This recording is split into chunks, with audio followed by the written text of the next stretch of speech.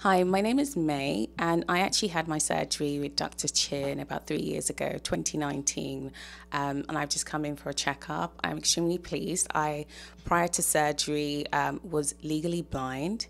I also had historical reason to believe that I would keloid easily, and then also I'm dark pigmented as well. So these are all factors that increase the probability of scarring and therefore makes it more difficult or challenging to actually have corrective eye surgery.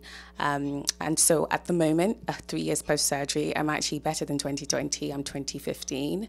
And I'm just really pleased and want to be able to share with other people that might have similar attributes to myself in terms of you might scar easily and develop keloids, or perhaps you're way over in terms of being legally blind, that there is a possibility and there are solutions.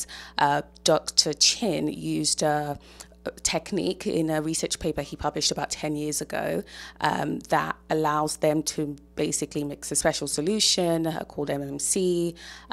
They're able to do it precisely in a way that it's at the right level of concentrations, etc. It's not something a lot of doctors want to touch, because if you do it incorrectly, you can obviously create a situation with the eye and actually make things worse. So they've developed this technique through research using this special solution that's actually able to help with the process to ensure that you don't scar as well. And hundreds of patients in this center have done it prior to myself, that I was able to also speak to once they gave their permission for that to happen.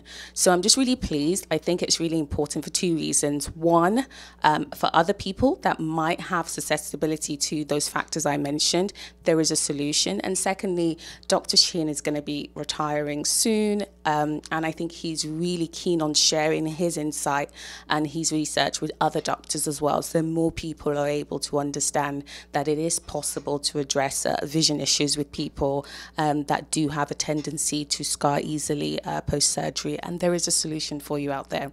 So yeah, I hope you look into it further.